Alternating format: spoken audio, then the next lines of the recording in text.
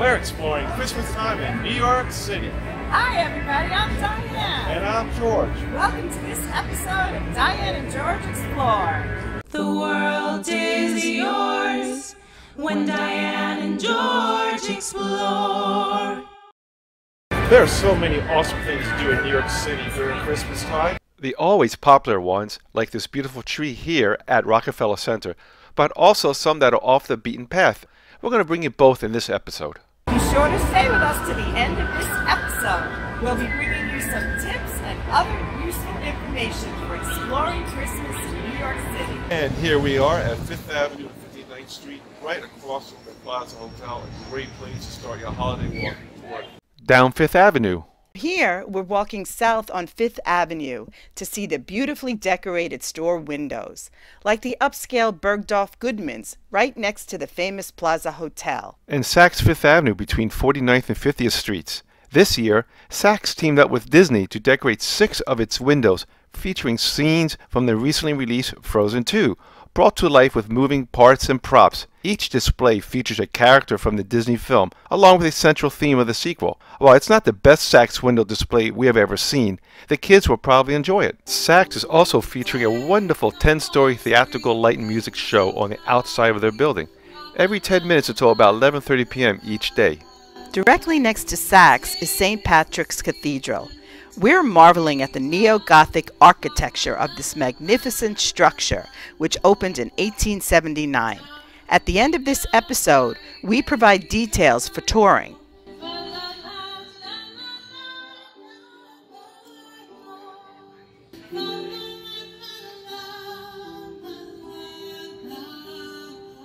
Right across the street from St. Patrick's is a bronze sculpture of Atlas, a famous figure from Greek mythology, who was condemned to carry the world on his shoulders.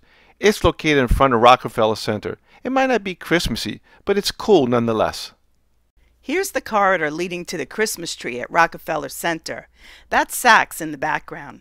The wire sculpture angels and snowflakes in the corridor have been permanent fixtures here at Christmas time since the late 1950s. Each angel holds a 6-foot-long brass trumpet angled toward the world-famous Christmas tree. And there it is, the majestic 77-foot tall Norway Spruce Christmas tree at Rockefeller Center, which comes to New York City this year from Florida. That's the village of Florida in Orange County, New York. A 900-pound Swarovski crystal star attops the tree. To give you perspective, the star measures 9 feet 4 inches in diameter and is crafted from 3 million dazzling Swarovski crystals. The tree is illuminated with more than 50,000 multicolored lights. It's on display until January 14th. Once the holidays have passed, the tree will be donated to Habitat for Humanity, where it is recycled and used as lumber in their building projects. 1 block west, on 6th Avenue, also known as Avenue of the Americas, is the Radio City Music Hall, which is presenting its annual Christmas Spectacular featuring the Rockettes. To get to 6th Avenue and Radio City, you can stay warm and pass through 30 Rockefeller Center. John D. Rockefeller, Jr. conceived of Rockefeller Center over 100 years ago as a city within a city. It's a massive complex extending from 5th to 6th Avenues and between 48th and 51st Streets. And it houses businesses, television studios, shops, and places to dine, among other things. While on 6th Avenue, you can also head down to Macy's department store on 6th Avenue and 34th Street, also known as Herald Square, to check out their window displays. We also came across singer-songwriter Emma Park-Hazel singing Christmas songs and some original music in the subway.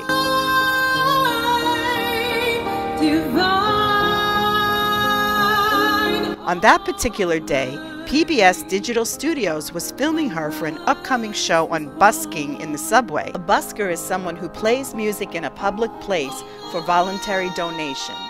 That's Nohre Soul of PBS.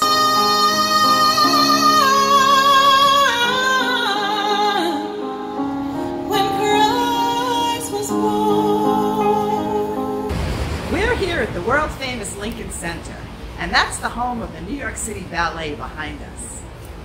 If ballet is what you had in mind, the New York City Ballet at Lincoln Center is putting on its annual performance of choreographer George Balanchine's The Nutcracker. Just in case you're wondering, it's cold here, so if you're visiting from out of town, bundle up. Absolutely. The Metropolitan Museum of Art features a 20-foot blue spruce Christmas tree adorned with 59 angels, 19 cherubs, and an additional 71 figures that evoke 18th-century Naples nativity scenes. For Hanukkah, the museum also features one of the largest known silver Hanukkah lamps. This magnificent late 19th century menorah was made in the Ukraine. Both will be on display through early January. Whether you're in New York City for Christmas or any time of the year, a Broadway musical is a must. There are so many great shows to choose from. At the end of this episode, we'll give you some tips for getting discounted tickets. Or if you're feeling nostalgic for Charles Dickens' A Christmas Carol, it's playing for a limited run at the Lyceum Theater on West 45th Street. We're visiting some of the many holiday markets throughout the city, including the Holiday Fair in the Vanderbilt Hall of the Grand Central train station on 42nd Street. The focus for this year's Holiday Fair is on locally made and American-made merchandise. Products are required to be made by hand. There are also many outdoor holiday markets featuring interesting and unique products at Bryant Park, Union Square, and Bowling Green, to name a few. By the way, if you're interested in trains, the New York Transit Museum has launched its 18th annual holiday train show at the museum's gallery annex located, where else? The Grand Central train station. The display features Lionel trains traveling along a 34-foot long, two-level O-gauge model train layout. The trains depart from a miniature replica of Grand Central Terminal on the way to the North Pole. Check out the hours of operation at the link below. If you want to do a little outdoor skating during the holiday season, there's the rink at Rockefeller Center, right below the Christmas tree, the Woolman Rink, located in Central Park at 59th Street and 6th Avenue, and the rink at Bryant Park. Stay until the end to see where you can get free rink time. Time for some hot chocolate. If you're looking to get out of the cold, the Plaza Hotel has a food court in the basement with a wide variety of food and drinks. The Plaza Food Hall is a lot nicer than what you might normally think a food court would be. There's a range of options, from a nice restaurant to more casual spots. There are also some shops there. We would recommend entering on the 58th Street side of the Plaza Hotel. You can also enter on 59th Street across from Central Park, but that entrance is a little harder to find, and we only saw stairs there. And pretty much wherever you go in the city, you'll see stores, office buildings, and even the New York Public Library decorated for the holiday season. Speaking of libraries, if you're visiting the Bryant Park Outdoor Holiday Market or skating in the Bryant Park Rink, you'll be in the area behind one of the city's most beautiful libraries. Go around to Fifth Avenue to see the Beaux Arts building, which is a national landmark, and the two lions, made of Tennessee pink marble, that have watched over the building since 1911. The two lions, called Patience and Fortitude by Mayor Fiorello LaGuardia during the Great Depression, recently received a $250,000 cleaning and restoration. Just in case you're wondering, this is where most New York City residents buy their Christmas trees, from vendors set up on the street. We're at the Bronx Zoo for the Holiday Light Show. Other than the spectacled owl that was available for photo ops with his handler, all of the other animals were tucked away from the cold, so the event features animals in light displays, lanterns, and sculptures. There were also characters on stilts, ice carving, carolers, and an indoor merry-go-round. I think I enjoyed the Lantern Garden best. This Holiday Lights event takes place during evening hours until 10 p.m. on Friday and Saturday nights and 9 p.m. on other nights through early January. The Bronx has some areas where safety is a concern, so if you are traveling there, especially at night, you might want to rent a car or take a car service. We're also crossing over the Brooklyn Bridge en route to a neighborhood in Brooklyn called Dyker Heights, where many large and upscale homes in the area are well known for getting into the festive spirit by having Christmas professionals design the holiday displays outside their homes, and some do it on their own. The displays run the gamut from very elegant to over-the-top gaudy. You decide. Here's a sample. There's no easy way to get here with public transportation, so we'd probably only recommend this if you have a car or you live nearby or you're willing to take a car service to see something unique in the city. The best viewing streets are from 10th to 13th Avenues and from 83rd to 85th Streets. Here are some tips and other useful information for exploring Christmas in New York City. The Rockefeller Center and the Times Square Broadway area are a mob scene the day after Thanksgiving and through early January. So if you're planning to visit that area, we recommend that you go there in the early morning hours or the late evening hours. Generally speaking, you can get discount Broadway show tickets at theatermania.com or other similar websites. Also, you can get same-day discount tickets at the TKTS kiosk located right in Times Square, 47th Street and Broadway. They also have two other locations, one in South Street Seaport and the other one over there in Lincoln Center. And generally speaking, there'll be less of a crowd when you go to those two locations versus the one in Times Square. You can also go to the theater on the same day and see if they have any general rush discount tickets or student discount tickets. There are also lotteries for cheap theater tickets, and we'll put the links for that information below. Keep in mind that show tickets are in big demand in New York City at this time of year, so you may or may not be able to get discounted tickets. If you're visiting St. Patrick's Cathedral, you can just walk around as we did, or you can purchase an official cathedral tour. You can purchase it on site or you can purchase it online. Given the crowds during the holiday season, we'd recommend that you purchase it online. Also, for more details, please see the link below. You can ice skate for free at Bryant Park, and if you don't have your own skates, you can rent them there. And starting this year, for the first time, you can actually book ice time online. Check out the details below. Here's a valuable tip if you're visiting the Metropolitan Museum of Art. George, should we reveal this treasured secret and find ourselves waiting online to enter the museum in the future?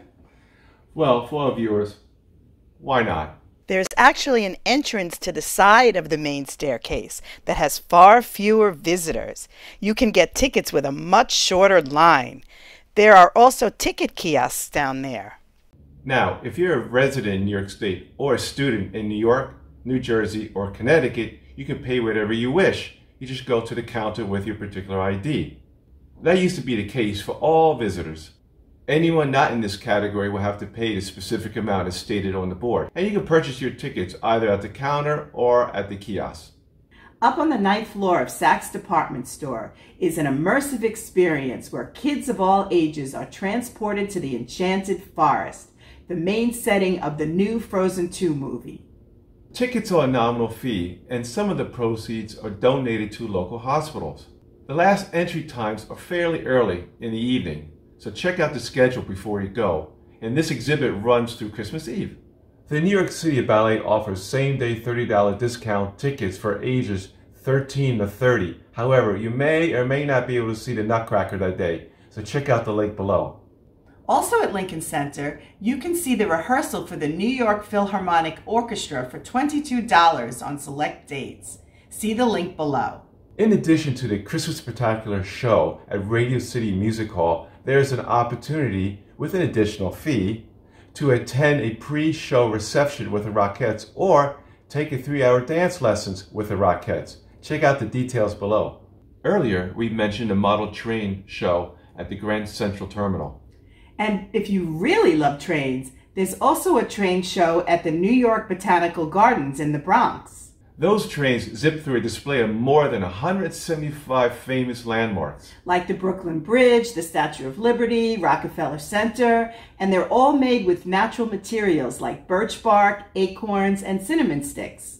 Sweet husband, what did you like best about our exploration in New York City? What I really enjoy about the Christmas time in New York City here are the outdoor holiday markets, in particular the one in Union Square. I think they have a really interesting and unique collection of different items and gifts to provide out there for folks if you're looking for that something different for your special one. But I really enjoy listening to the street musicians throughout the city during the holiday time, especially Emma Park-Hazel with her Christmas songs. Really brought me into the spirit. Yes, special thanks to Emma Park-Hazel for allowing us to use her beautiful singing in this video. Wifey, what do you enjoy the most? Strolling along Fifth Avenue and seeing all of the holiday decorations really got me in the Christmas spirit. I also enjoyed singer-songwriter Emma Park-Hazel performing Christmas songs in the subway. And of course, the Metropolitan Museum of Art is always amazing. Thank you for exploring Christmas in New York City with us, and we look forward to seeing you in our next exploration. Don't forget to subscribe to our channel, like, and turn on the notification bell so you don't miss a single episode of Diane and George Explore. Until we meet again. See you next time. Bye. Bye. The world is yours when Diane and George explore.